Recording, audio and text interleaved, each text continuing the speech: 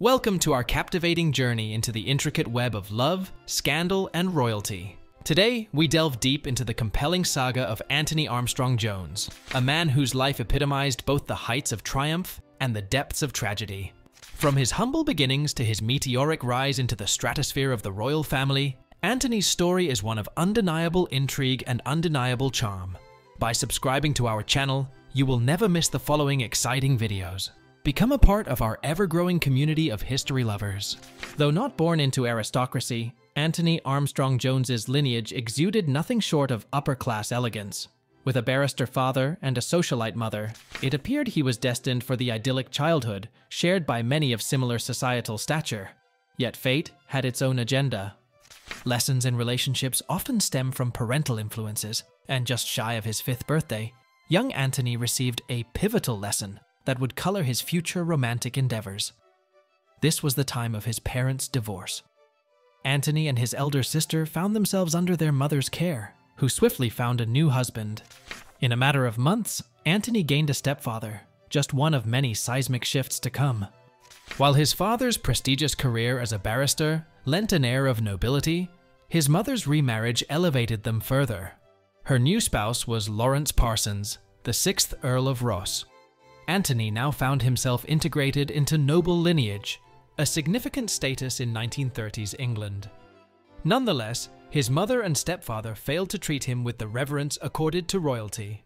His mother bore 2 children with Parsons, leading Antony to feel overshadowed by his half-siblings. After all, he lacked the noble lineage they boasted, yet his tumultuous upbringing was far from over. Antony's familial foundation crumbled before his eyes, but darker times lay ahead.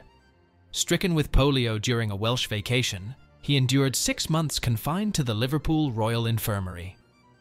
Hospitalization alone was trying, but the absence of his immediate family compounded his distress. Throughout his ordeal, only his sister graced him with a visit, while neither his newly wedded mother nor father bothered. A harsh blow to an already wounded spirit. Following his recovery, Antony's parents didn't reintegrate into his life with grandeur. Instead, they dispatched him to various boarding schools. Amidst these institutions, including Eton, he embraced pursuits like photography, boxing, and rowing, all while bearing the physical reminder of his polio battle, a lingering limp. Though estranged from his stepfamily, he navigated England's most esteemed educational institutions, ultimately landing at its renowned university. Antony Armstrong-Jones ventured forth to Cambridge University, yet once more, destiny diverged from his designs, a recurring motif in his life's narrative. Spending a brief stint studying natural history, he swiftly redirected his focus toward architecture. Initial success suggested he had found his calling, until failure in his second-year examinations altered the trajectory of his life entirely. Despite encouragement from other family members, Antony found his typically reserved parents growing even more disapproving when he expressed interest in pursuing a career in photography. He felt adrift, lacking a clear direction and struggling to find his place. Matters worsened when he experienced his first significant romantic setback. Smitten with Lady Barbara North, Antony's affections were spurned in favor of a more prosperous suitor. 3 months later, he found himself photographing their wedding, a poignant reminder of his missed opportunity. Determined not to let such chances slip through his fingers again, he resolved to seize the next opportunity that presented itself. Initially embracing photography as a pastime, Armstrong-Jones leveraged his privileged upbringing, noble stepfamily, and prestigious education to forge connections in high society. Throughout the 1950s, he established his reputation through capturing fashion trends and immortalizing stage luminaries in his portraits, all while indulging in the lavish lifestyle his success afforded him. Antony Armstrong-Jones mastered the art of blending business with pleasure. Openly hosting photo shoots with captivating young women in his Pimlico Road studio, he extended invitations for them to partake in the spirited soirees that followed. Yet more scandalous rumors soon swirled around him. With a circle rich in gay acquaintances, tales of his liaisons with men lingered for years.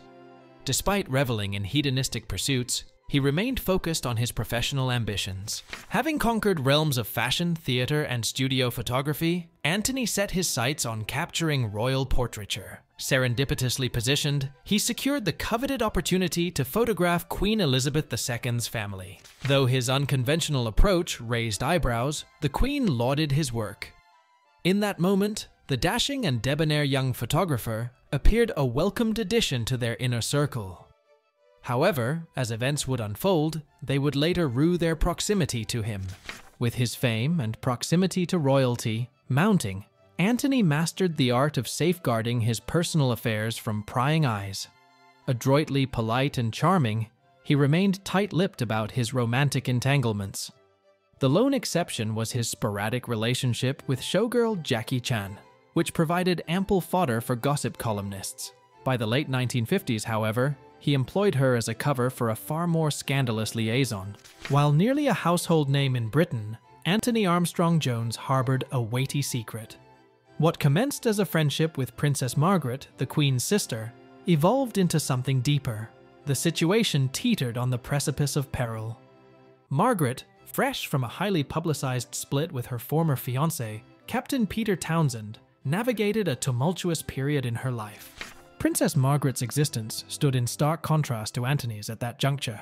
While he grappled with familial neglect and career uncertainties, Margaret wrestled with the pressures of constant public scrutiny, a factor that contributed to the demise of her previous romance, leaving her profoundly heartbroken. While publicly appearing together in group settings, the princess relished clandestine rendezvous with Antony, seeking his counsel on his ongoing projects. However, scarce opportunities for private encounters put a damper on their affair. Yet, having learned from her previous romantic missteps, both Margaret and the royal family were resolute in safeguarding her relationship with Antony Armstrong-Jones from the prying eyes of the press. However, as the adage goes, the best-laid plans often go awry. Despite the royal family's determination to approach this relationship differently from Princess Margaret's previous liaison, Antony faced a significant ultimatum: sacrifice his career for marriage to Margaret. Undeterred, he began discreetly disentangling himself from professional obligations long before the press caught wind of their romance. While London society was acquainted with his photographic prowess, the global stage was about to be introduced to Antony Armstrong-Jones. Catching everyone off guard, a 1960 press release announced the engagement of Princess Margaret and Antony Armstrong-Jones, eliciting widespread jubilation, with one notable exception. Antony's father responded with characteristic aloofness, expressing doubts about his son's suitability for the role and likening his temporary abode in Buckingham Palace to military confinement. Wedding preparations commenced swiftly, yet not without complications. Antony selected Jeremy Fry, a longtime friend, as his best man, only for a disconcerting revelation to emerge during the court's background check. Fry had been apprehended soliciting another man in a public restroom. Hastily buried by the palace, the scandal foreshadowed further turbulence for the union.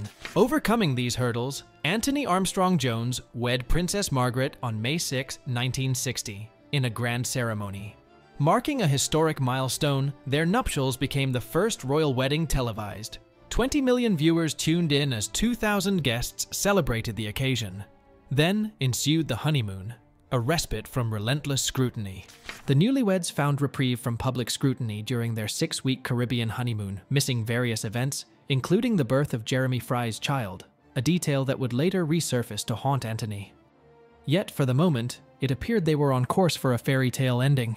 However, upon their return home, a harsh reality awaited.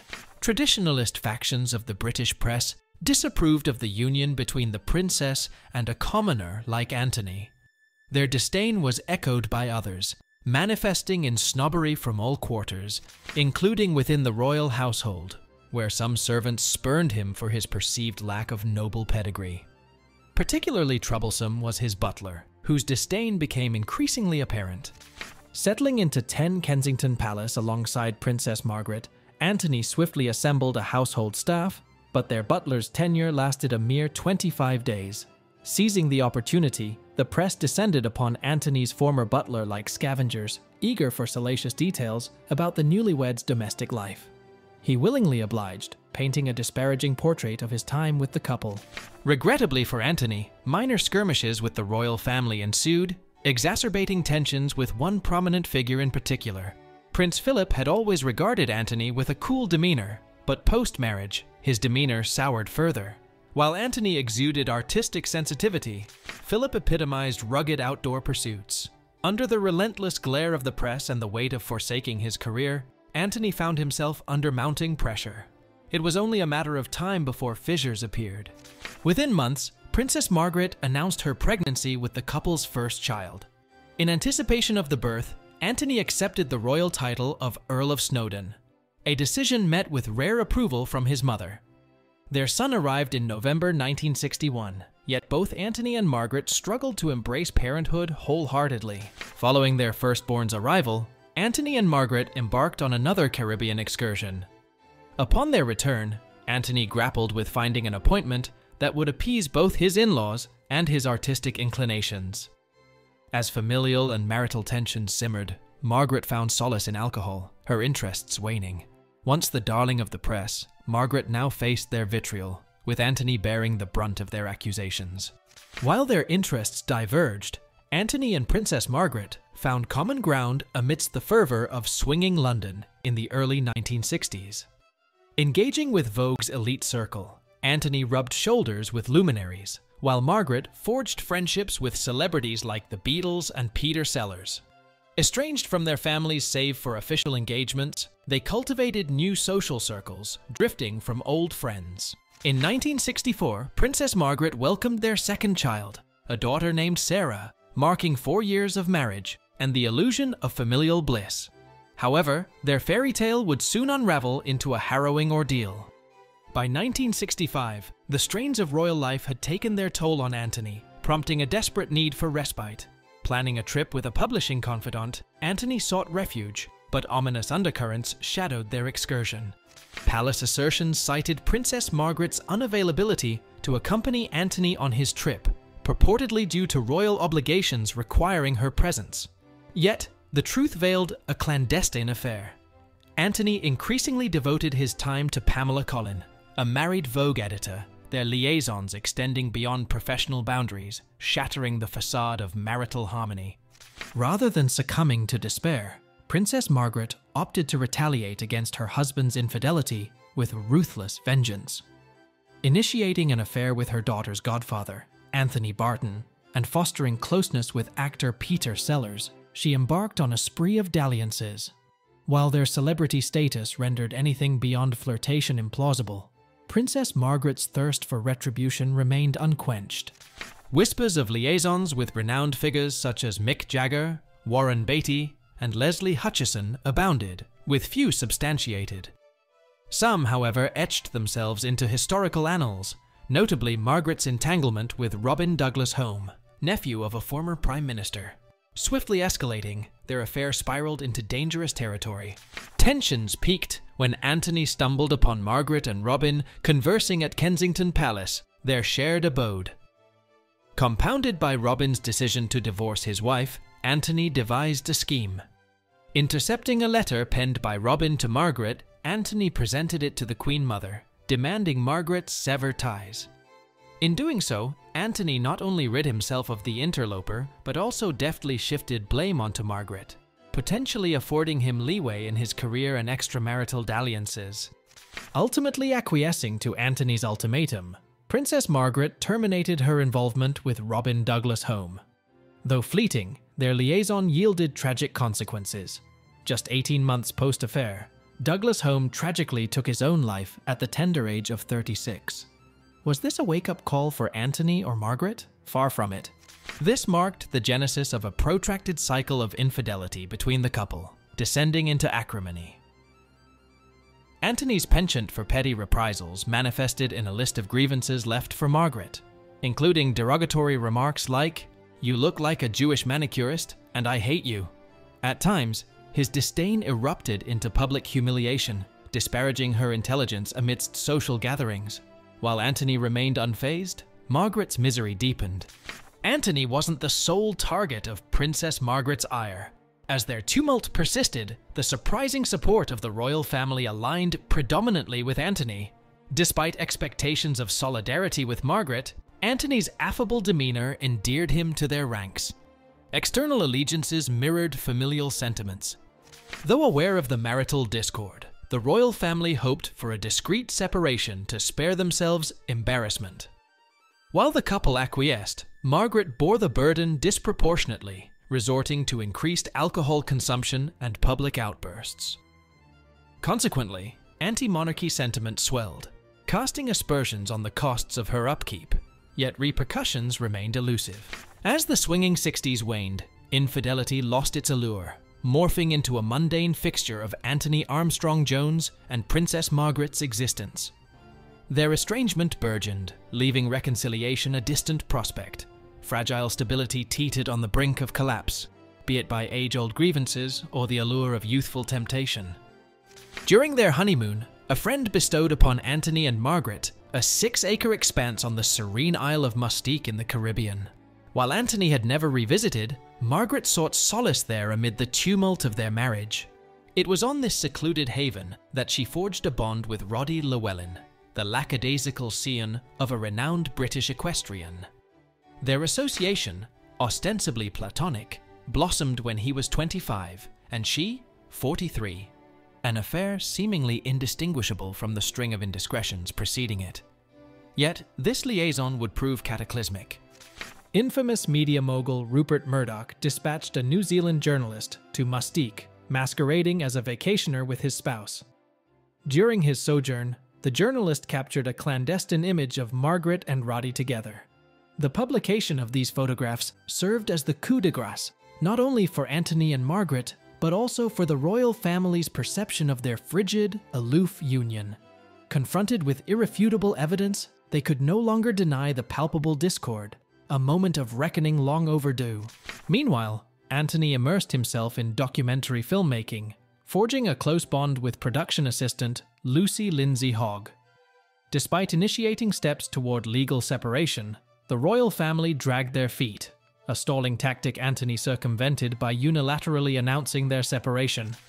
With the legal separation formalized, the animosity between Antony and Princess Margaret abated. Though divorce had never been his goal, Antony acquiesced to the palace's unexpected decision. The divorce was finalized in 1978, an eventuality Antony wasted no time capitalizing on. Antony's romance with Lucy Lindsay Hogg had transcended professional boundaries long before the divorce proceedings. His swift remarriage, merely 5 months after the divorce, caught Margaret off guard. Their union in December 1978, however, was far from a fairy tale ending. Despite shedding the bitterness of his marriage to Princess Margaret, Antony retained some unsavory habits. An extramarital affair with married journalist Anne Hills had commenced during the separation, leaving her stunned by his hasty remarriage to Lucy. Nevertheless, she remained unwilling to relinquish her hold on Antony. While Antony may have reverted to familiar patterns, his dynamic with Lucy differed markedly. With Lucy's unwavering patience and the absence of intense media scrutiny or royal pressures, Antony found contentment. He safeguarded his affair with Anne Hills, opting not to weaponize it against his spouse as he had with Margaret. Instead, Antony channeled his energy into advocacy for the disabled, a cause close to his heart, still bearing the physical remnants of his battle with polio. Despite outward appearances of bliss with Lucy, Antony's clandestine affair with Anne Hills persisted, with dire repercussions. Spanning a staggering 2 decades, Anne yearned for more from Antony, yet realization dawned that her desires would remain unfulfilled. Despite her dalliances and live-in partners, her heart still pined for Antony's affection. Following her termination from The Guardian in late 1996, Anne Hills, reeling from yet another failed relationship and a solitary Christmas, succumbed to profound despair, taking her own life. In her final missive, she professed enduring love for Antony, requesting the return of a cherished family heirloom he had bestowed upon her. Authorities, upon investigation, uncovered her diaries, chronicling the intimate details of her prolonged liaison with Antony. Subsequently, newspapers splashed the contents of Anne's diaries across their pages, unraveling Antony's long-standing infidelity to his wife Lucy. Devastated, Lucy grappled with the heartbreak, while Antony remained callous, offering no solace or explanation. Yet, Anne Hill's revelations merely scratched the surface of Antony's concealed transgressions. 2 years subsequent to the exposure of his affair with Anne Hills, Lucy unearthed another shocking revelation. Antony had sired a child with magazine editor Melanie Cable Alexander, nearly 3 decades his junior. Lucy, astute to Antony's deceitful machinations, confronted him, prompting his admission. Struggling to navigate between Lucy and Melanie, Antony found himself unable to satisfy either's desires. Burdened by financial strain exacerbated by supporting multiple households, Antony brokered a £250,000 deal for Melanie's appearance in Hello magazine. Eventually parting ways with Melanie, Antony's marriage to Lucy dissolved as she initiated divorce proceedings. Undeterred by his advancing age and the debilitating effects of his polio, Antony embarked on numerous dalliances, juggling multiple relationships concurrently. In 2017, Antony Armstrong-Jones passed away peacefully at his Kensington residence, aged 86. Interred in the family plot in Wales, he outlived his ex-wife Margaret by 15 years, while Lucy, his other ex-wife, remains alive. Despite their marital dissolution, Lucy remained a steadfast companion in Antony's twilight years, during which many of his scandalous secrets came to light. Antony's dalliances extended beyond heterosexual relationships, fueling speculation regarding his sexual orientation. According to a biographer, Antony purportedly confessed to being bisexual, with assertions from male interior designers claiming romantic liaisons, though evidence remains inconclusive. Amidst Tony and Margaret's tumultuous feud, their actions only exacerbated an already strained relationship. Amidst the tumult of Antony and Princess Margaret's infidelity stalemate, whispers swirled regarding Margaret's alleged liaison with Mick Jagger, the charismatic frontman of the Rolling Stones. However, Antony purportedly sought retribution in his own right, engaging in a purported dalliance with the glamorous Bianca Jagger, Mick's wife. This revelation unveils Antony's penchant for retaliation, hinting at a history of indiscretions far predating public awareness. While the dissolution of Antony Armstrong-Jones' marriage to Princess Margaret unfolded publicly, its origins extend far beyond the public eye. Amidst mutual accusations, Antony emerges as the instigator of the marital discord. In a startling revelation in 2004, DNA testing unveiled the existence of an illegitimate daughter conceived during the early days of his union with Margaret. The identity of the child's mother only deepened the scandalous narrative. DNA analysis conducted in 2004 unearthed the paternity of Polly Higson, affirming Antony's parenthood, with the child conceived during his honeymoon with Margaret. Yet the scandal intensifies with the revelation that Polly's mother was none other than Camilla Fry, Antony's best friend's wife. Antony's proclivity for indiscretion reaches new heights, painting a scandalous portrait of his romantic entanglements. The hypothetical reaction of Princess Margaret to this revelation remains a subject of speculation, shrouded in intrigue.